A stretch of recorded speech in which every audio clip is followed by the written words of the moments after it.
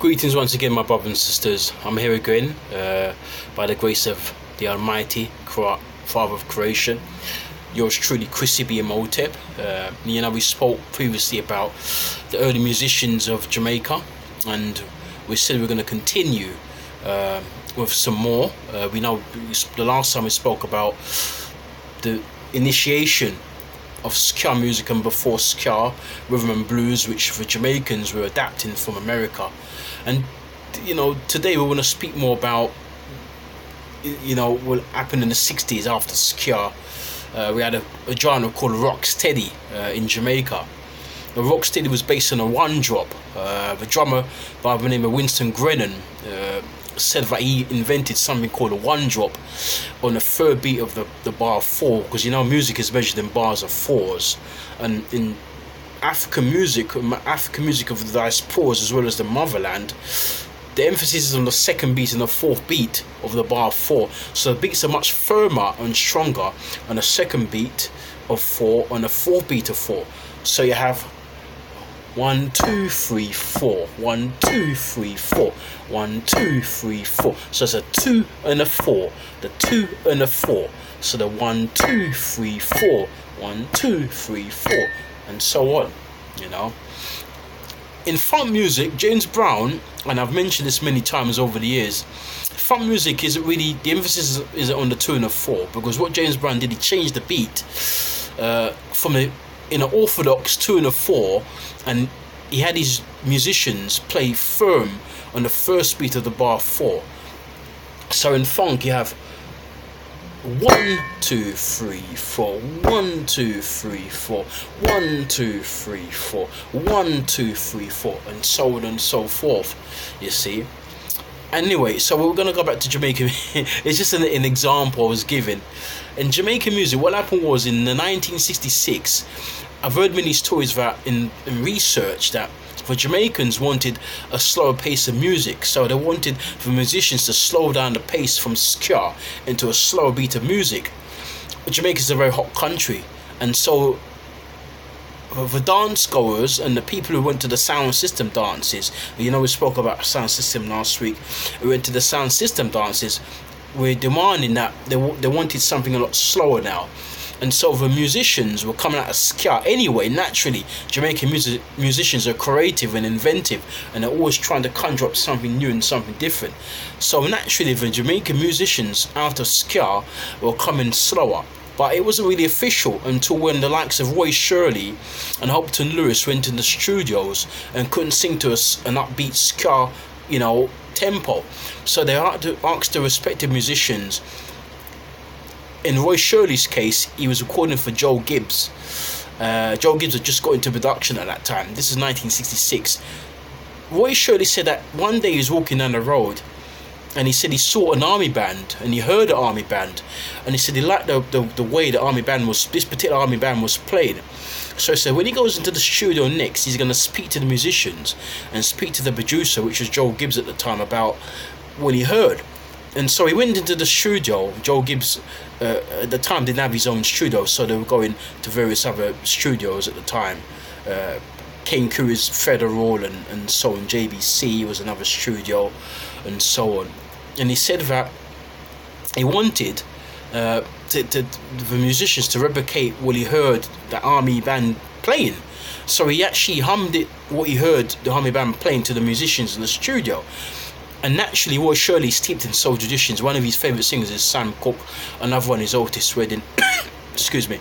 And so, coming out of ska, it had to be slower. So he pinpointed that, I can't seem to have an upbeat ska rhythm. You've got to slow it down. So here it is. I heard this particular army band playing this note or playing this number recently. So please can you replicate this? And so it went down a treat. The musicians in the studio, Joe Gibbs, actually managed to really slow the music down and to fit Roy Shirley's style and Roy Shirley's mood. And there you have one of the first songs of Rocksteady, which was Hold Them. Other titles have done as Feel Good. Hold them, feel good, and so on. It's a classic song. Over at Federal, this is where it gets very interesting, because some say the very first Rocksteady song was done at Federal by Upton Lewis, Take It Easy. And so Upton Lewis, like Roy Shirley, he was steeped in soul traditions and he couldn't sing to ska. It was hard for him because he's more of a sentimental man, more of a balladeer if you like.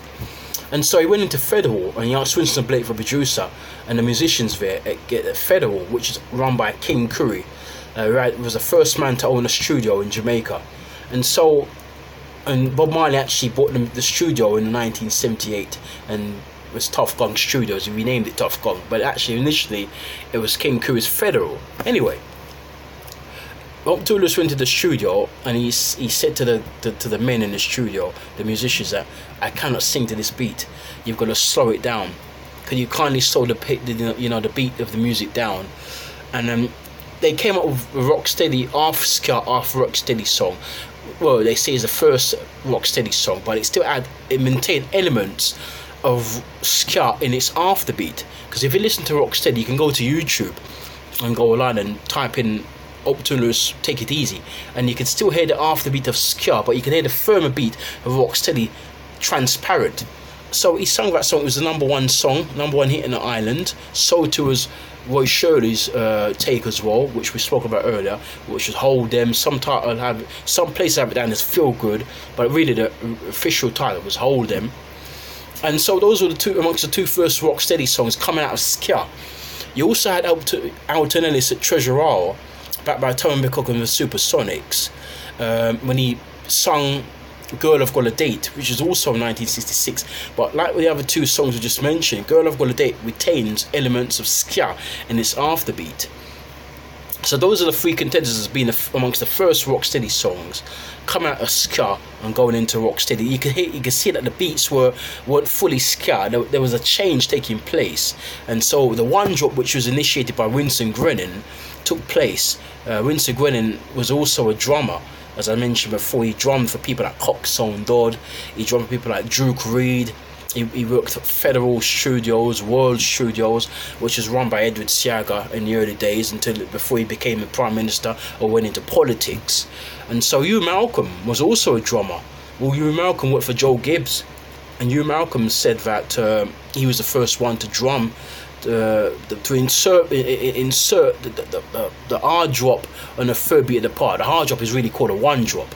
So you've got 1 2 3 4, 1 2 3 4, 1 2 3 4. The beats are still strong on the 2 and the 4, but the emphasis on the third beat took precedence when Hugh Malcolm said it was him, and also Winston Grennan said it was him. Introduced the one drop on the third beat of the bar 4, and they're coming out of ska, because ska is a very up-tempo beat.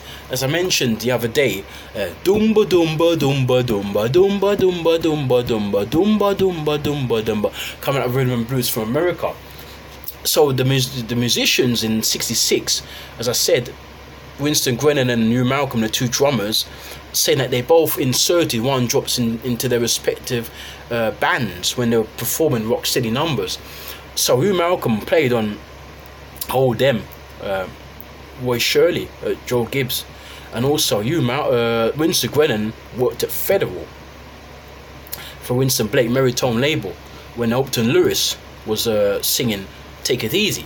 So they both really got the credit for introducing the one drop, you see, and it went around the island, and all the musicians, all the drummers in respective bands at that time were incorporating the one drop on the third beat of the bar, because now this is now a new beat, and so the beat became known as Rocksteady, as I said, at the ska. It's no longer ska anymore. It was now Rocksteady, and there were different bands and different groups coming around at that time. Studio One, you had still the Soul Brothers, but then you had another group coming out of the Soul Brothers called the Soul Vendors. Jackie Mittoo was there on organ. But Treasure Hour, you had the Supersonics led by Tommy McCook, we spoke about that the last time as well. You had the great drummers around that time, Lloyd Knibb, who worked with the Scatterlights early on.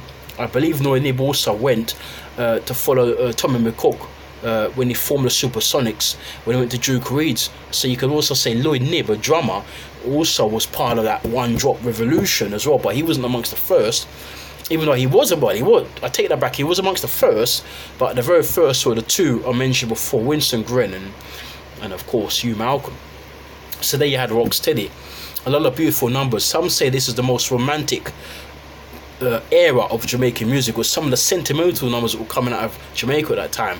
And Rocksteady was really so profound.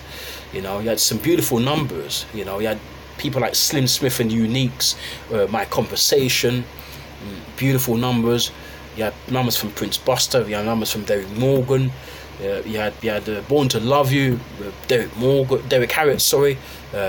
Born to Love You. You had the Sensations also done a cover of the same song. So the era of music between 66 and 68, when Rocksteady was king in Jamaica, was a beautiful era and a beautiful period, and all because of the change from ska and the one drop and the third beat of the bar, performed by Winston Grenham respectively, and of course Hugh Malcolm, and then later on Lloyd Knibb, and so on. Then in 1968, late 1968, you had another sound coming out of Rocksteady. And this is where it all can get very confusing, because the genre was called reggae. We all know it's reggae music. Even it's not, you've got reggae and then you've got umbrellas underneath it like ska, Rocksteady, rhythm and blues. But so everything has been called reggae, but really it isn't reggae. Reggae was a sound that the Jamaicans were playing between 68 and 1970. So coming out of Rocksteady now, there's a new sound which is organ based and organ dominated, and this is where the likes of Jackie Jackson, a bass player, was great, because his bass lines when he was playing for the Supersonics to Treasure Island, he left from the Supersonics and went to work with Clancy Eccles, his Dynamic band. You know, some say Dynamic, some say Dynamites. I always call it Dynamic, which was the backing man at Clancy Eccles' studio. In actual fact, Clancy Eccles used to use Duke Reed's Treasure Island studios as well to perform, to record his material and to produce his material as well. You see, and so at the same time, you had Clancy Eccles there. You had Jackie Jackson bass. You had Winston Wright on organ. Yeah. You had another group called the Hippie Boys, which featured the great Barrett brothers on the rhythm section, Carlton Barrett, on drums, and Aston Family Man Barrett on bass. They went on to, as you know, to back Bob Marley and the Wailers when Bob Marley became an international icon in the 70s. But they were there working for Lee Perry as well as the Hippie Boys. They worked as the Hippie Boys, and then they also worked as the Upsetters for Lee Perry in the same rhythm section, drum and bass there. They had other people like Style Scott. Style Scott was a guitarist as well. Jackie Jackson was a bass. The shift out of Rocksteady into reggae was done about, some say, by Jackie Me2, because Jackie Me2, what he did, he changed the organ patterns out of Rocksteady into reggae. Rocksteady is, as I said, is done on a one drop and a third beat. It was a more firmer beat. Rocksteady is like a jeng, a jeng, a jeng, a jeng, a jeng, a jeng. Also, Rocksteady sounds also, because it's also dominated by bass as well. Jackie Jackson was also responsible for that at Treasure Island. So too was Jackie Me2 and the organ at Studio One. Wally Cameron was also another unsung hero, because he also played bass at Studio One on the Soul Vendors, you see, and also on some of the Sound Dimension numbers. Because Soul Dimension and Soul Vendors was a Rocksteady. Then out of when the genre was changed, they morphed into the Soul Dimension, you see. And so Jackie Me2 changed the organ on that song by Larry Lanvin called Nanny Goat, you see. So you can hear the do do do do do do do do do do do do do do do. That's a change from Rocksteady's a jeng, a jeng, a jeng, or sometimes do do do do do do do do do do do do do do do do do do do. That's like rocks. That's like Take It Easy, Upton Lewis, you know. Do do do do do do do do. But dominated by the bass. That's Melodians. You've Caught Me. That's another Rocksteady song. So it follows in tradition with the bass and with the patterns of Rocksteady, with the hard, firm drop on the third beat. With reggae, it was more ju-ju-ju, ju-ju-ju, ju-ju-ju, ju-ju-ju. Or someone say, I love you, I love you, I love you, I love you, I love you, I love you. Do do do do do do do do do reggae, reggae, reggae, reggae.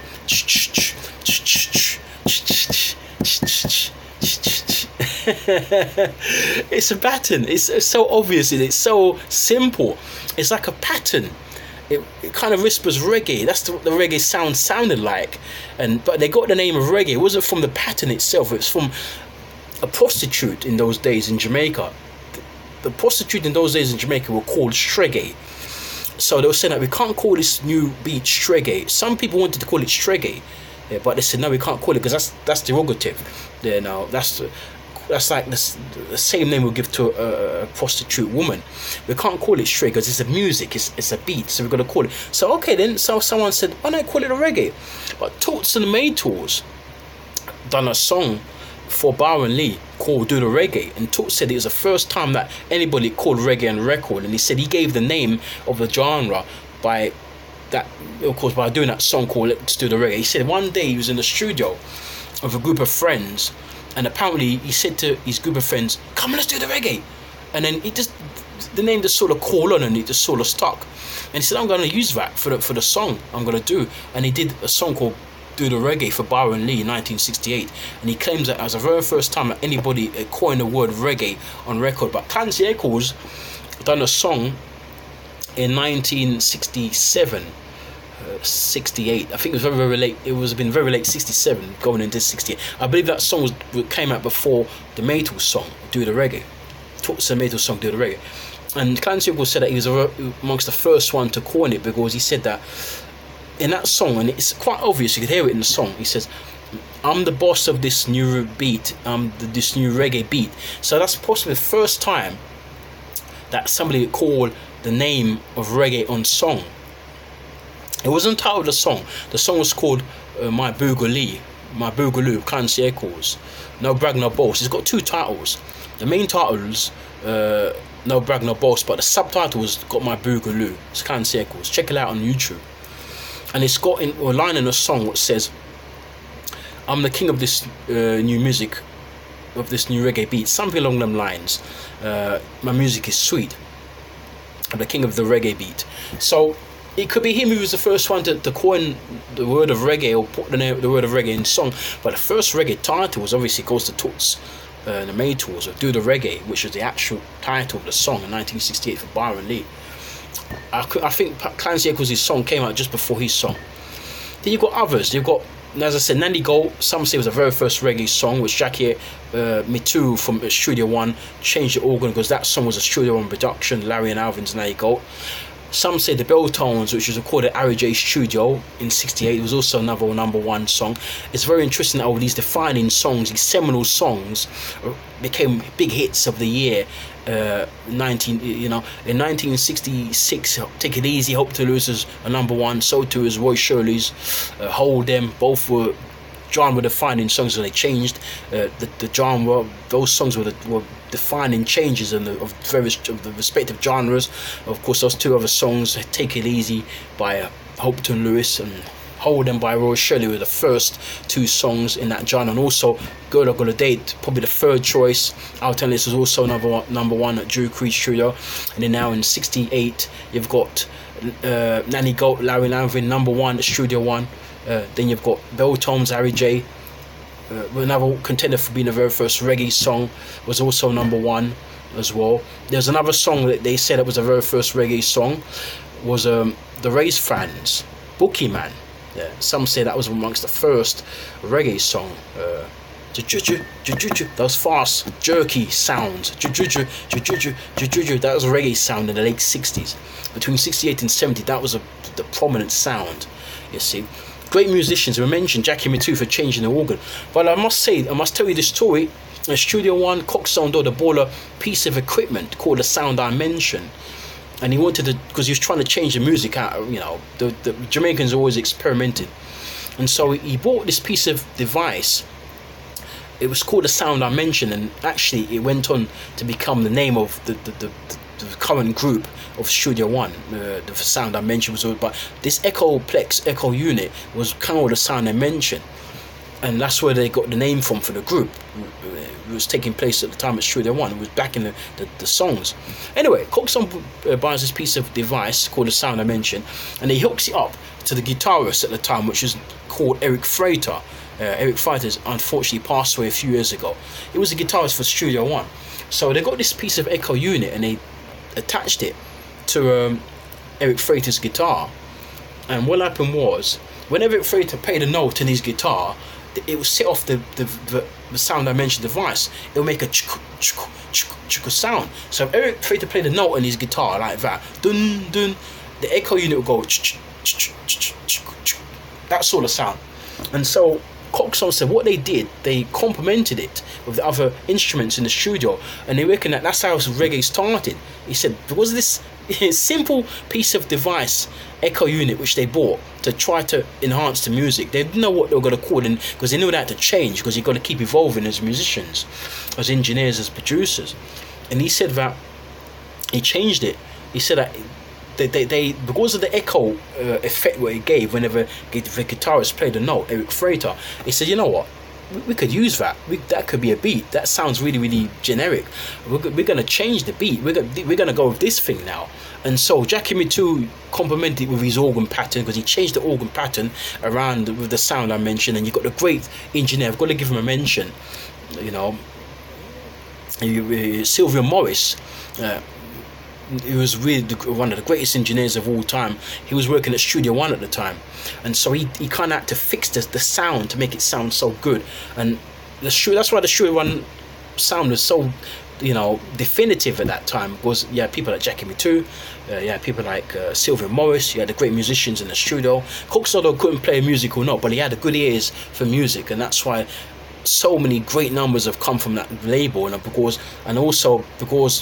also as well, you've got great changes of gear changes out of Studio One, out of Rocksteady. Now we have reggae, you see, and then it went on for 2 years, and then after reggae there was another sound called the skanky sound. According to Bunny Striker Lee, the great Bunny Striker Lee, he reckons that this new music out of reggae, there was 2 genres in actual fact. The first genre out of reggae was called Popper Top, you know, and then after Popper Top, he said it was called Dronko Skank, where there's more of a lazy creep organ, like zoop, zoop, zoop. He says that it came about one day, they went to the studio at Randy's, and somebody played with the organ at Randy's, because Randy's was the best studio for this type of sound in the early 70s, say between 70 and 73.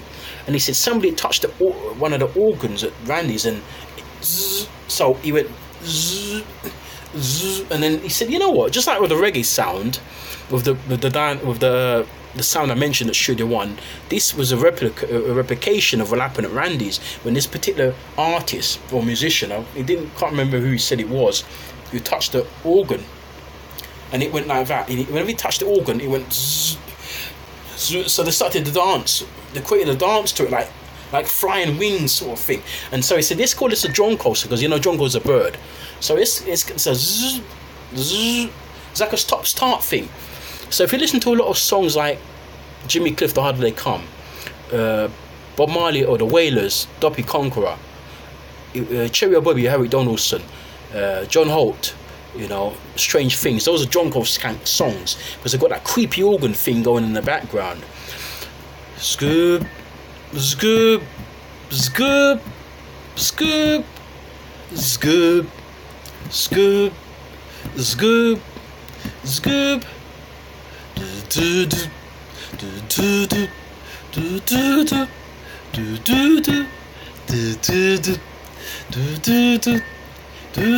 It sounds like the record is gonna stop, but it doesn't stop. That's why they call it the stop-start rhythms of the early 70s.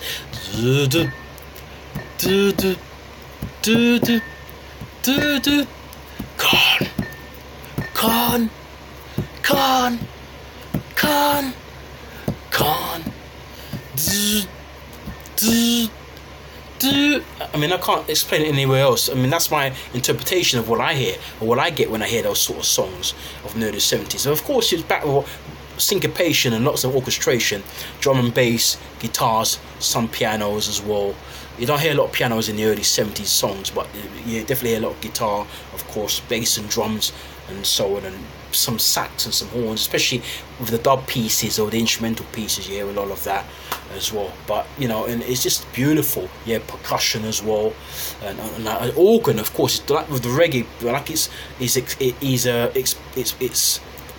precursor reggae. You're hearing the organ going in the background. Zzz, zzz, like Bunny Lee says, you touched it and it went back. Zzz, zzz. So you touch it and then it echoes and it falls back, and that's what they use to make the rhythms in that particular era of music, called the Dronko sound. Some call it the skanky sounds, Dronko skank. Bunny Lee says it was called a Dronko because this particular musician touched the organ and it just echoed and went back, and he said it's like a flying thing. So they invented a dance to it. The dance was like a flying Dronko, because Dronko's a bird, a very, very popular bird in the Caribbean, Jamaica. And so they used that, and then so it became really the template for those rhythms of that time, of the early 70s. And of course Randy's studio was built for that type of sound. It was so, you know, perfect, and it was just such a timely thing for it to take place like that. Anyway, we're gonna pop off now. Thank you very much for listening. We're going to speak some more very, very soon. We're going to continue. We're going to take it up from where we left off, the Dronko skank sound. We're going to go into the next genre, which was a flying side, the flying style, the fly side of things, the flying cymbal style, the disco sound of the 70s. We'll talk about that next time. We'll speak more about the musicians. And we thank you so much for listening to us. And like I said, keep subscribing to us. Chrissy B Himotep, CHRISSYB IMHOTEP, Chrissy B Himotep. Please subscribe. Don't forget to subscribe and share all the videos. We want to see your comments down the bottom as well.